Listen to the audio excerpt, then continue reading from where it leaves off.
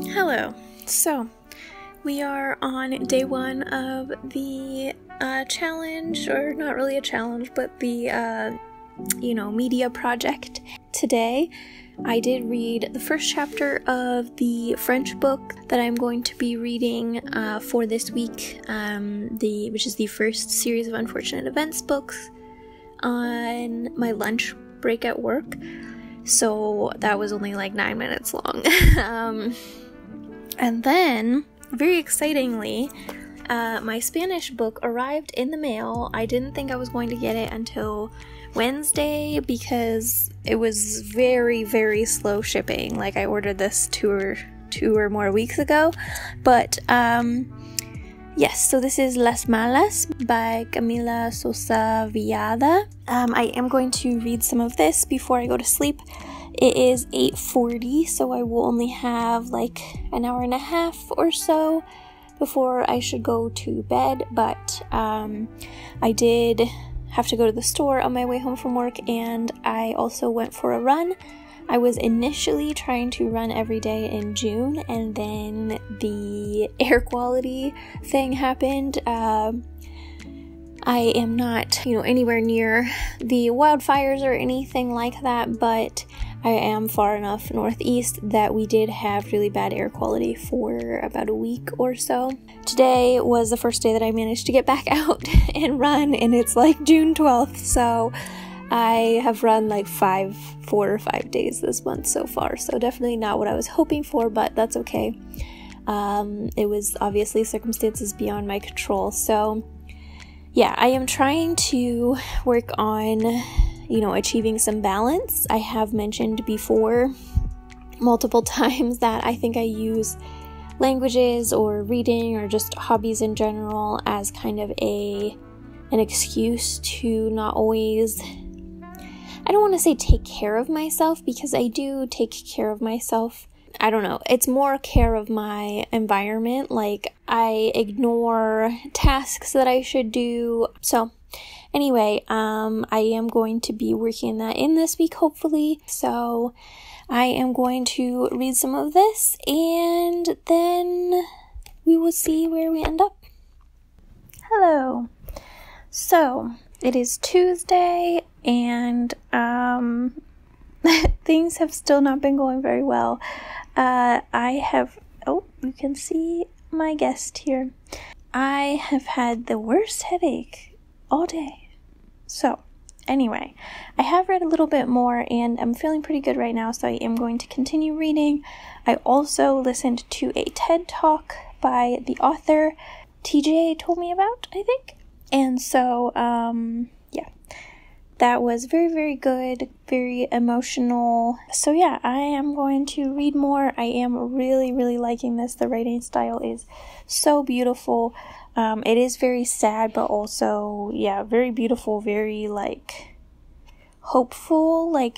It says that in this story, this DNA converge two facets of transness that most repel and scare society. Trans rage and the party of being trans, the joy of being trans. And I would say so far that seems definitely true. So anyway, I'm going to keep reading, and then I also need to get some French reading in today because I haven't done any of that yet. So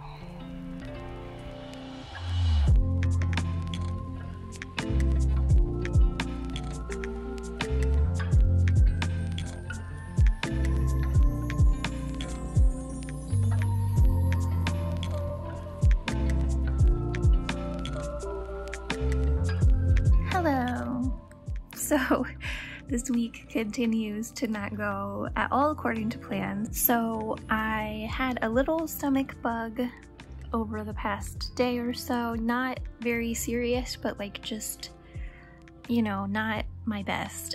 I haven't done a whole lot for the challenge, but I did start a new Spanish course, and I have been watching some ridiculous television, because that's what you do when you're sick, So I've been watching Perfil Falso, It's like a catfishing or something like that, kind of thriller, like drama show. Very, very telenovela-esque.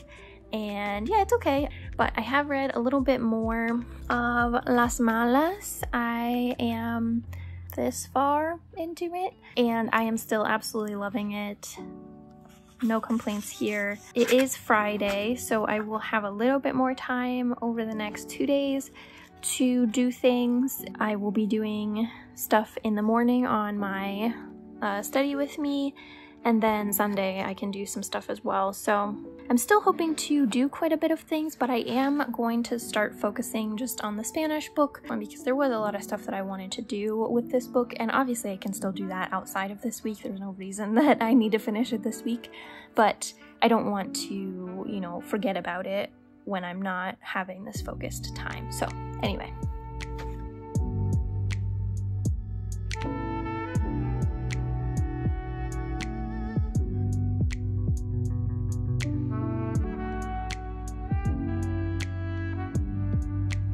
Hello. So I have finished translating the first section that I wanted to translate from the book. I don't feel like I can read it because I feel like it's too long. Yeah, it was really fun. And then I compared it to the English translation, and it's like so funny because some of the things were obviously that I was like, oh yeah, that's such a better way to say that. But other things, like, I liked my translation better. I think there are probably like different schools of translation, I imagine, on like whether you change things or not, you know, like a spectrum of how much you change. And there were just things that the translator changed that I just didn't see why you would do that, you know? Like, so there's this sentence that says, no, en realidad somos nocturnas. ¿Para qué negarlo? No salimos del día. And I translated that fairly literally, like, no, in reality, we were nocturnal. Why deny it? We didn't go out during the day. And she translated it, I think it's a she. No, there's no getting away from it. We were nocturnal by nature. We avoided daylight. I just don't see why. Anyway, I do have one more section that I do want to do. I'm gonna take a break and probably try to finish that catfishing show that I keep forgetting the name of. We are back in bad air quality. I was hoping to go to the park today. Hello. So I am going to do some cleaning, and I am just going to listen to something in English while I do that. You know, not to go into like self-help mode or something, but I think we always talk a lot about, you know, kind of maximizing time, language learning, and I do think that that's great and something that I absolutely try to do.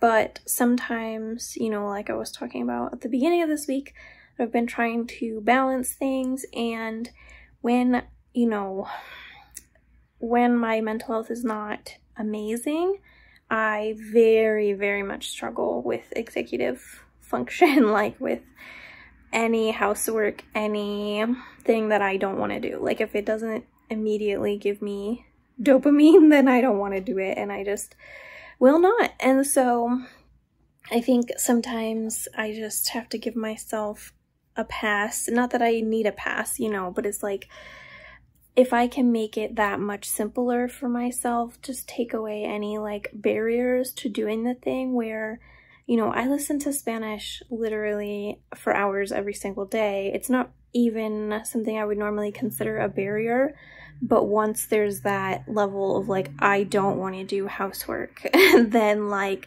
even that little tiny layer on top of like listening to Spanish while I do it is still like, it's still adding to the effort. So if I can take away that, then I will, you know. When I'm feeling good and it's fine, then I don't worry about it, you know. I'll just do languages like I always would, but sometimes you just have to modify it in order to get things done. So I think I'm going to do that thing where you set a timer and just clean for like 40 minutes or something like that and just see how much you can get done. So I'll probably just pick a podcast episode or an audiobook or something and just go. So I was sitting here just like trying to get my stuff ready for a nice, study session, and I accidentally drank almost my entire smoothie just sitting here. So I have done both of the translation sections that I wanted to do, and I started watching some YouTube videos, interviews with the author and such, and she's definitely a very interesting person to listen to talking. And I also read this foreword, like a author's note in the English translation of the book. That was very, very interesting. It was talking about the term travesti, which used to be, or still could be considered kind of a slur or like a derogatory term. How she and kind of the community in South America, specifically, obviously for her, Argentina, have kind of reclaimed the term, I guess you could say, and her reasoning behind that, her reasoning for kind of rejecting the terms that North America or the West has chosen. And yeah, it was very, very interesting. If I have the ability to post a link to it, I will. Even if you're not learning Spanish, I think it's interesting because it was just kind of a perspective of like how the North, the global North, kind of sometimes tries to impose their own ideas on the rest of the world, even when not understanding that things may have developed completely differently there. And yeah, just very, very interesting. So I also will put in the description a link to a playlist that I made of videos of the author, because even if I'm not going to get to all of them today, it's several hours worth of stuff, but I will be watching them. So yeah, right now I am going to do some actual study. For some reason, I'm really into that right now.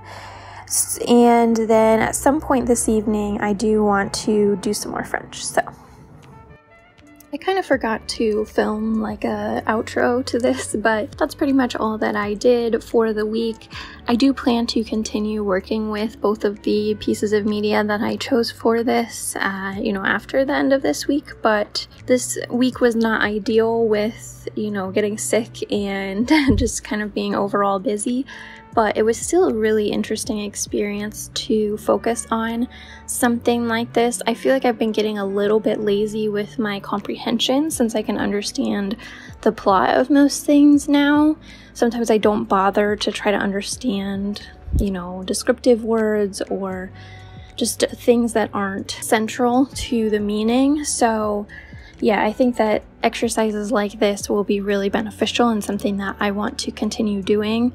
Also, obviously, the cultural aspects of it are really beneficial as well. So thank you for watching, and I will see you in the next video.